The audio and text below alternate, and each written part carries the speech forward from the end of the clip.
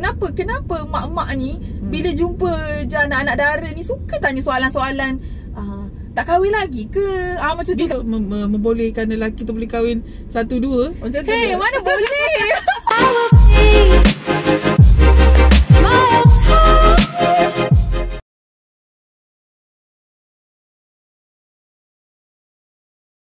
Hai guys, Assalamualaikum. Baru-baru ni ada keluar dekat satu website lah, mengatakan bahawa lebih kurang sejuta wanita yang berumur 30 tahun masih bujang di Selangor. Dekat area Selangor lah. Jadi untuk video reaksi kali ni, saya membawa ibu saya, mak saya, mama saya, Puan Rogaya binti Hashim. Berikan tepukan. Untuk mengulas sedikit lah mengenai isu ni. Okay, jadi nak tanya kat Mama rasa kenapa ramai sangat wanita yang berumur 30 tahun ni masih lagi tidak mendirikan rumah tangga? Apa yang Mama rasa sebagai seorang yang lebih berumur daripada kami di usia muda ni lah? Yang pertamanya mungkin sebab kerjaya lah. Sebab kalau dikira peringkat umur selalunya student-student yang ada sekarang ni lah, kalau belajar sampai paling ni pun diploma atau degree pun, selalunya bila diorang keluar pun diorang dah berumur dalam 24-25. So dalam masa 23 tu baru nak mencari kerja, baru nak mengukuhkan kerjaya. Takkan nak fikir kalau tak soal kahwin kot. Maksudnya diorang tak stable. Mungkin diorang pada diorang nak stable dulu. Dah orang kata dah baru betul-betul boleh bersedia lah. Kalau nak kahwin pun kena dah ada kerja yang stabil. Tak adalah macam benda tu rushing sangat nak kahwin dengan tak ada apa-apa persediaan. Orang kata biar lambat, tak apa, asalkan benda tu hasilnya baik kan untuk kedua belah pihak. Ni kahwin awal pun kalau banyak benda yang tak sempurna kan, tak settle lagi, benda tu tak tahulah kan. Tapi kita tak boleh nak samakan orang dulu dengan orang sekarang lah. Kenapa zaman dulu tu terlampau mudah? Bukanlah nak kata macam mudah ni. Satu, mereka zaman dulu, zaman mama, orang kahwin muda umur 18, 19, 20. Bukan zaman mama belum ada kahwin. Belum. Zaman mungkin zaman opah. Zaman opah tok. Yes. Zaman opah tok. Kalau zaman dulu diorang tak kira, tak payah fikir menulis situ. Sebab zaman dulu dia lain. Kalau zaman opah tok kau dulu, cara kehidupan dia orang lain. Dia bukan macam sekarang. Sekarang masing-masing berlumba nakkan jawatan yang tinggi, income tinggi, lagi kita punya cost of living pun tinggi. Mana boleh orang yang gaji RM1,000, RM2,000 nak duduk pasang bandar macam ni kan. Dekat kampung nak fikir kahwin lagi. Bila orang macam dulu, macam zaman opatok kau dulu, umur 15-16 pun dah boleh kahwin sebab duduk kampung. Duduk dekat kampung, jadi semua apa benda pun semua ada dah. Setia ada. Orang kata dah tersedia ada di keliling rumah. Kalau nak untuk makan ke apa ke, tak susah. Jadi pada dia orang tak ada isu lah kalau kahwin awal ke apa ke. Okey, mungkin itu daripada sudut kewangan dan kerjaya. Tapi bagaimana pula sudut tak jumpa jodoh lagi? Tak ada, belum sampai. Mungkin ada certain orang dia dah kukur dah daripada segi kewangan, dia dah kukur daripada segi tapi tak ada calon. Maksudnya, tapi tak ada calon.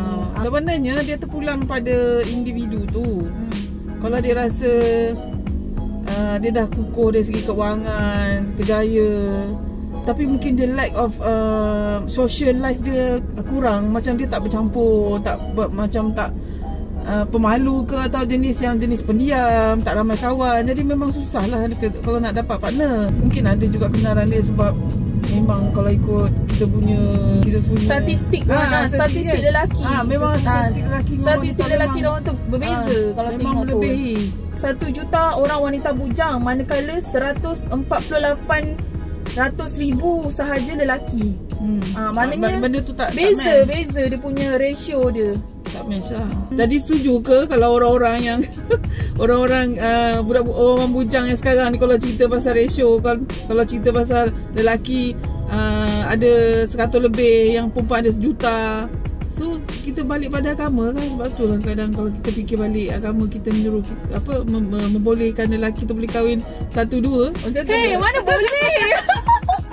lah kalau tanya Aduh, kalau tanya siapa-siapa pun kita pun tak tahulah, mungkin ada lah yang orang kata betul-betul reda kan, tapi kalau kita nak cari yang ni pun memang boleh kira dengan jari lah orang cakap. Kita nak kupas benda ni kan ada juga bahaya.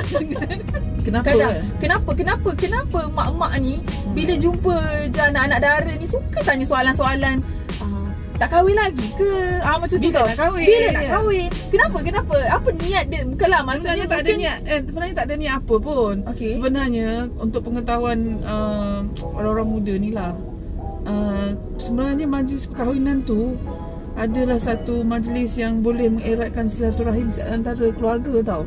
Sebab kalau kita berkumpul, kita berjumpa, selalunya kat majlis perkahwinan lah yang paling orang kata yang paling orang tunggu-tunggu untuk jumpa sesama yang dah berapa lama kita tak jumpa kan.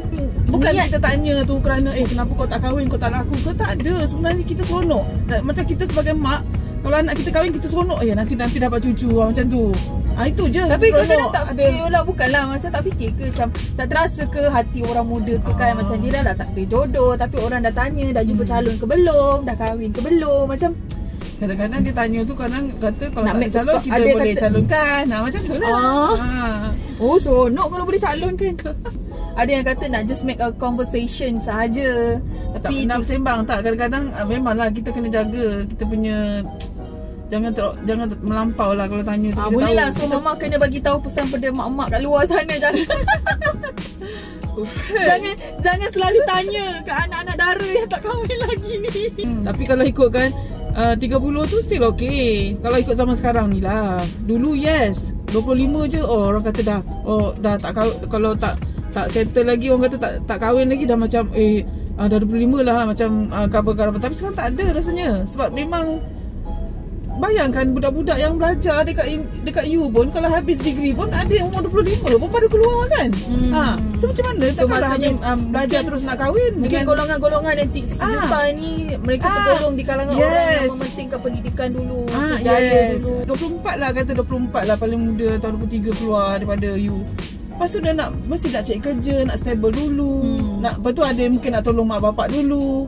Takkanlah dah habis belajar terus nak kahwin. Memang boleh kalau dah sampai masa dah memang tak ada apa, orang kata dah tak ada apa aral kan, orang kata ada jodoh tu dah sampai, kahwin lah. Memang benda tu elok. Tapi kita tengok orang tu dah 30 tak kahwin tu, kita fikir yang baik-baik je lah. Mungkin dia ada sebab lain, mungkin dia ada sebab kenapa dia lambat, atau mungkin dia jodoh dia belum sampai. Kan jodoh pertemuan jamak tu semua kan Tuhan yang tentukan. Kalau kita bila nak kahwin pun katalah aku nak kahwin sekian tarikh ni, tapi kalau dah Tuhan kata memang kau jodoh kau sekian lagi, kau nak buat, tak boleh nak buat apa pun. Memang tu dah tarikh tu lah. Kita cuma boleh berusaha je lah, berusaha untuk arah tu. Tapi kita tak tahu benda tu happen ke tidak ke. Tapi kalau tengok sekarang ni pun sebenarnya bukan perempuan je yang risau tak kahwin, lelaki pun ada juga yang risau tak kahwin lagi. Dengan hantaran yang sekarang sebab ni, orang mungkin orang fokus lelaki sebenarnya risau sebab hantaran rasanya. Sebab sekarang barang semua, sebab ekonomi. Lelaki ni mungkin diorang fikirkan tanggungjawab yang diorang nak kena sara anak dara orang. Dan ni sekarang pula tahulah kena kendara macam mana dia punya kos. Betul. Kalau kita jenis yang tak kisah tu, mungkinlah adalah boleh bantu-membantu kan antara pasangan tu. Dia berbalik pada masing-masing punya cara lah. Sebab lain orang dan orang lain cara dia. Mungkin dia ni nak bersederhana, it's okay, it's fine, it's up to them. Tapi mungkin ada sebab-sebab tertentu membuatkan diorang tak boleh nak kahwin lagi. Sebenarnya dalam hidup kita ni kita nakkan happy je. Kebahagiaan tu yang penting. Sama ada kita akan happy dengan happiness tu kita dengan orang lain, atau happiness dengan diri kita sendiri. Itu terpulang pada kita untuk pilih yang mana. Kita yang decide, kita yang pilih. So ada wanita-wanita di luar sana yang tergolong di kalangan yang masih belum berkahwin. Saya doakan anda supaya dipermudahkan segala urusan untuk berjumpa, cepat dapat jodoh. Lepas tu daripada segi kewangan, keluarga, ekonomi, kesihatan semua baik-baik. Jadi kalau tak ada tu tak payah, orang kata jangan terlampau kejap memikirkan sangat betul. Semua tu orang kata ada hikmah, apa benda pun memang ada hikmah dia. Mungkin kita ada jodoh ke tak ada jodoh ke, itu ada hikmah dia lah. Tak ada jodoh kat sini, mungkin jodoh di akhirat sana.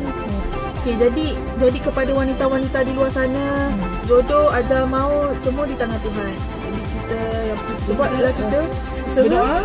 Kita doa, kita usaha, doa dan tawakal. Jadi rasanya itu sahaja untuk perbualan saya dengan ibu saya, mama saya pada malam ini. So that's all for now. Don't forget to subscribe. See you guys on my next video. Bye bye.